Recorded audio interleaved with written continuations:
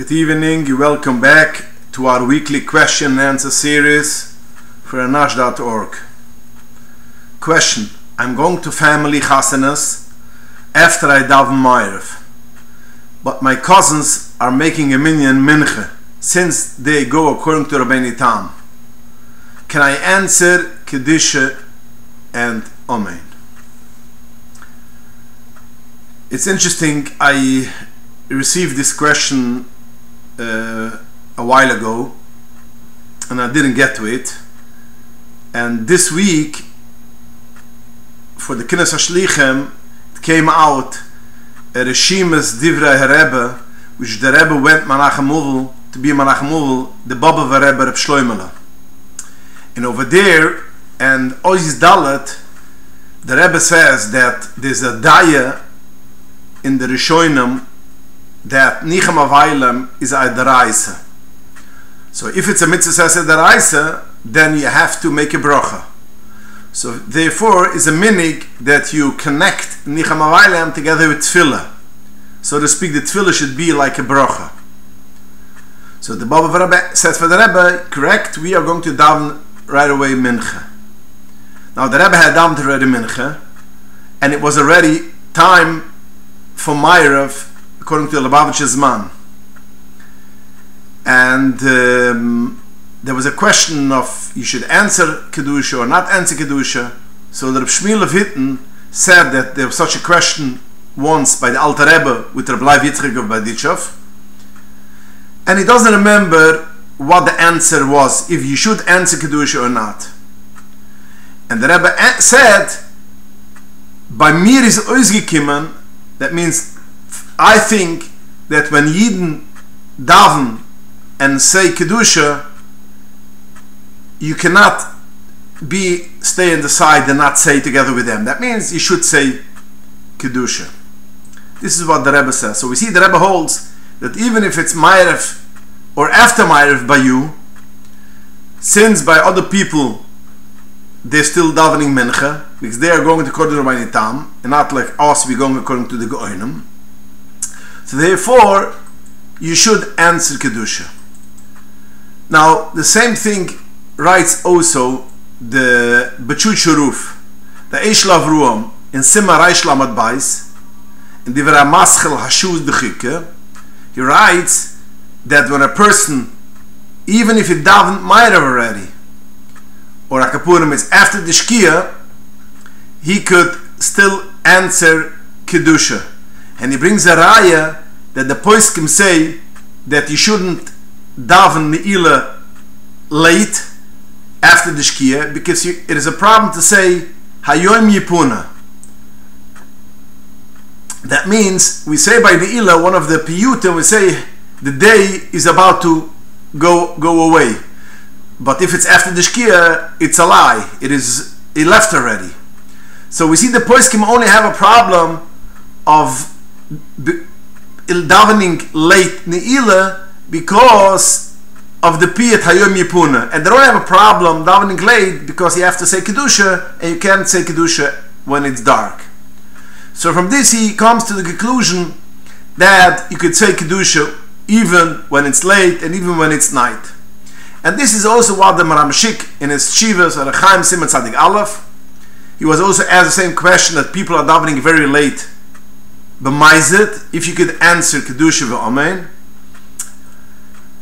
And after he has a whole arichas, he comes to the conclusion that Avada, it is not permitted to daven late mincha till Tzesek Chovim. But if a minyan does daven mincha after Tzesek Chovim, it's not a bracha levatola, and a person is permitted to answer Umain and Kedusha. So we see that the same as the Rebbe answered, that by mir like Tzichup, it comes out in according to me, that you should answer. We see the poskim before also paskins that you should answer Kedusha Baruchi. So getting back to your question, although you daven Ma'ariv already, you could still answer Kedusha, since they are davening mincha in their time when they are davening, it's still ben hashmashos, and they could daven mincha. Question: can Shmoyne Esrei be said while sitting? Kids commuting to school in the car or bus, long distance, and need to daven. Can they daven while they are sitting? The Baal Shaivet Halevi writes that the person is traveling with a plane over the bus, and he cannot pick himself up to daven bekavona. That means if he's going to pick himself up in daven in a bus, the bus is flying around. You know, he's gonna fall. He won't have kavona. Or if a person davens in a plane and people go through the aisle, so he won't have kavana. Rather, he should sit in a seat and daven when he sits, then stand up. So to answer your question, children which are commuting a long distance and have to daven, if they can daven before going to school, or if they can daven when they come to school, for sure they should daven then and not daven in the car or in the bus. But if they can't and they have to daven while commuting, then they can daven Shmoyne Esrei while sitting, because that will give them the proper kavana to be able to daven. Question: I took out my air conditioner and installed a central air conditioning system. Can I close up the hole where the air conditioner was, or is it forbidden according to Rabbi Chosid? A very good question. We know Rabbi Chosid says that wherever you had a window or a door, you shouldn't close any openings, and it's a skona. So the question is over here: if you had an air conditioner box, which there was an air conditioner inside, and now you want to close it up because you installed the air conditioning system, can you close it up? And the answer is, my Rebbe, the Rav Osner, writes in Shaivet Halevi, Chaylig Yud, Siman Kiv Samachai as Gimel, regarding this question, an air conditioner, and he says that according to the Bachut Shuruv, the Das Kedoshim, that wherever it is not exactly like Rabbi Chosid said, you could be lenient. So Rabbi Chosid says only a window or a door. Taking out an air conditioner from an air conditioner box is not the same as a door and a window, and therefore he says you could be lenient and close it up. I think to add on to this too, that by air conditioner it's even more lenient because it was never an opening. It was always closed. There was an air conditioner inside. So basically the hole where the air conditioner of the whole wall is always closed. So therefore it's not a problem to close it up, and it's not a problem of Rabbi Chosid. Question: my granddaughter wanted a stuffed flamingo doll. Are birds not listed in Chumash dafke not kosher? The Torah mentions birds which are not kosher, and that doesn't mean that any bird which is not in the Torah it's dafke not kosher. The Mishnah in Masechtas Chilin, Daf Nin Tes, says that the simonim for an animal or for a chaya, the Torah writes, you know exactly what is the simonim to identify if it's kosher or not. The same will also go to fish. The Torah gives us exact simonim how to identify a kosher fish or a non-kosher fish. When it comes to birds, the Torah does not give any simonim, but Chazal gave us simonim, which is a bird which is a predator is tama, a bird which has extra finger and it has a zayfik, it is tor. Any bird which divides their fingers when you put them on a line or on a tree, it's toma. Chazal give us simonim. We should identify what is a kosher bird, what is not a kosher bird. Regarding your stuffed flamingo, flamingo is for sure a non-kosher bird. It is related to the non-kosher bird which is called stork. So to answer your question, a flamingo is a non-kosher bird. So if you are makpid, like the Rebbe wants, that you shouldn't have toys and dolls which are non-kosher, a flamingo doll is a non-kosher bird. Question: the poskim have a machloikis if a person is allowed to squeeze fruit, vegetables in Yom Tov, and some poskim say that if you make a shini and it is not as fresh as if you do it in Yom Tov, you could squeeze it on Yom Tov. That means squeezing on Yom Tov is it's not permitted, because it's a thing which is done. Usually squeezing fruits and vegetables are done for a couple of days. So you don't have to do it on Yom Tov. Anything which you don't have to do on Yom Tov, you can do before Yom Tov, then you cannot do it on Yom Tov. So schit is one of the things which is you do usually for a couple of days, and therefore schit is also Yom Tov. Now the Mechlokes Poskim, if you do it b'shini, not the regular way, and it's a thing which is getting better if it's freshly squeezed, if you could be lenient. So the question is, what's our meaning? And the answer is, the Alter Rebbe and Siman Tuf Tzadik Hai in Hilchos Yom Tov Sif Tes asers afila even through a shini, and it gives a reason, because schita is a thing which you do for a couple of days, and it doesn't add on or mention anything that if it's better if you squeeze it today, it should be mutter. So therefore, to answer your question, squeezing fruits and vegetables is not permitted on Yom Tov, even if you do it not with a shini, not the regular way, and even if you're going to do it today, it's going to have a better taste, you cannot do it on Yom Tov. Question: can you explain some tzedukah priorities? Relatives versus local versus distance. What is the categories, if you could explain? So in Shulchan Aruch,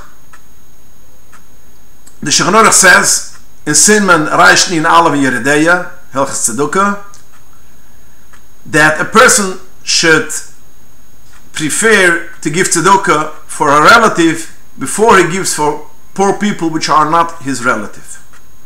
And even if the people who are not your relative have less money than your relative, that means your relative is also a poor person, but he has a little bit more than the other one. For instance, he has food, but he doesn't have clothing, and the other oni, which is not your relative, needs even food. You should give and prefer to give for your relative before the other oni. And even if the other poor person is a Talmid Chacham, a Korav comes before a Talmid Chacham. So in Shulchan Aruch, it gives you the priorities.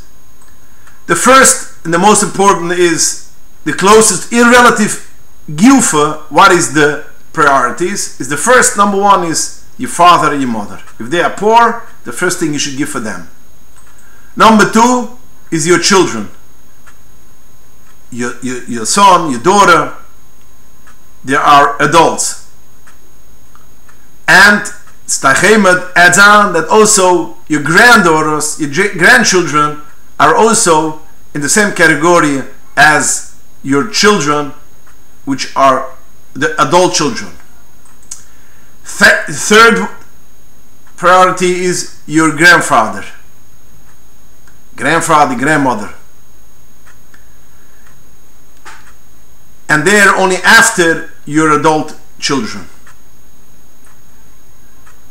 Fourth is your brother, which is a brother from one father.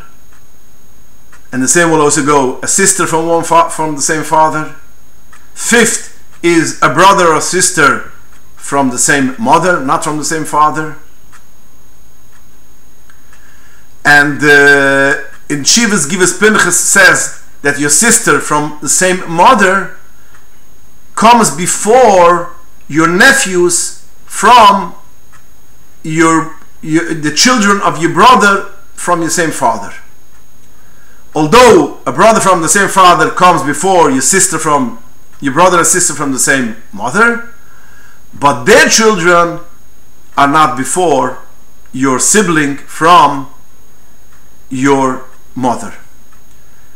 And the sixth is all other relatives, which include also your ex. Your ex is Bechlal, your Grusha is Bechlal, your relative. And they come, all this come before other Aniyim. So to make it short, your father, your parents come before your children come before your siblings, your brother, your siblings from your father comes before your siblings from your mother, and then comes the rest of your cousins. The rest of the cousins, if they are the same relative, then a Talmid Chacham comes before, then a non-Talmid Chacham. Cousins, relatives, which are relatives through your wife, are also considered your relatives, and they come before other Aniyim. That's priorities in people whom to give. Then there's priorities on tzedakah which you should give, which the first tzedakah is Pidyon Shvuim, to take out people from jail, take out people from enemies. The number two is giving money. Children should be able to learn Torah, and in the same category is giving for poor people which are sick and they can't take care of themselves, and the same category goes also afterwards poor people which are hungry and don't have what to dress. These are all in the second category after Pidyon Shvuim. Third category is giving for to marry off children of a poor person, and that comes before giving for a poor person itself. Marrying up comes before giving for a poor person. By some poskim, the Shach says only if the poor person's daughter is also a Yisoima, then it comes before other tzedukahs. But if she has parents, then she doesn't come before giving food for other Aniyim. Fourth is giving for a basic Knesses. Now, giving a basic Knesses means in a town where there isn't any shul. If you have a shul there and you want to open up a shul, it doesn't go into these priorities because you have a shul.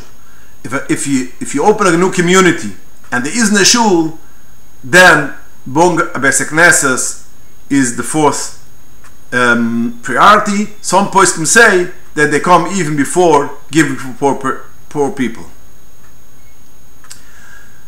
And Moshe Feinstein, Nigris Moshe, Yeredai Chalig Baisim Kiftes Vov says, building a mikveh comes before Talmud Torah, but that's only if it's in a place which there's a chashash. If you want to have a mikveh, people will come and being over an Isser Chorus. If it's a community which, if you don't build a mikveh, people will travel to a mikveh, then it doesn't come before Talmud Torah. But if it's a place, but if you don't have it, you're going to have a mikveh, people will not go to the mikveh, this comes for a Talmud Torah. But let me just make it clear. Whenever we say that we just said two priorities in family and priorities in kind of tzedakah. When we say priorities in family, that's only for a person, a private person. A private person, when he wants to give tzedakah, he has the priorities of family, his father, his parents, his children, his siblings, his grandfather. But when it comes to a community tzedukah fund, there's no priorities between parents, children. Even if the Gabba Tzedukah's parents are poor, he has no right to give for them more than for someone else. Because all this inyonam, which we just said, you should give for your relative before other poor person, that's for a private person. He has the schus and has the mitzvah, to give first for his relatives, then for other people. But not a tzedukah organization. But when it comes to the priorities which you mentioned, Pidvin Shuim, for a cheder, for a shul, all these things, it is only, these priorities are only for a tzedukah organization and not for a private person. A private person could give for whatever he wants to give because he has a toivus hanua that he could give for whatever person, for whatever organization he wants to give. So the first priorities, which is relatives, that goes priorities for a private person. The second priority is for what kind of tzedukahs to give. That's dafke for a tzedukah organization, which they have to give priority for a pidyon shvuim before a cheder, before a Talmud Torah, and before other things. But a private person is not bound by all these priorities, and he could give for wherever he wants to give. Question. I want to build my sukkah, and right next to me my neighbor has a tree which the branches are coming into my property and it covers my property that I cannot build a sukkah. Am I allowed to cut off the branches which come into my property? And the answer is yes. Wherever it's mazik you could cut off. You cannot cut off the whole tree which is in his property, but wherever branches comes into your property, you could cut off because it is mazik you. And the halacha is the shechanora cheshemishpat semekifni in high siv chavov. When a person has a tree in his property and it goes into his friend's property and it's mazik him, he has the right, the Torah gave him the right for the person which gets nizik to cut up as much that he needs to have to take away the hazaikis. But he cannot force the person which owns the tree to cut it off. You have to take a company and cut it off and pay the expenses. But you're allowed to cut it off. Thank you for joining us, and please join us again next week. And send in your questions to inbox@Anash.org. Good night and have a wonderful week.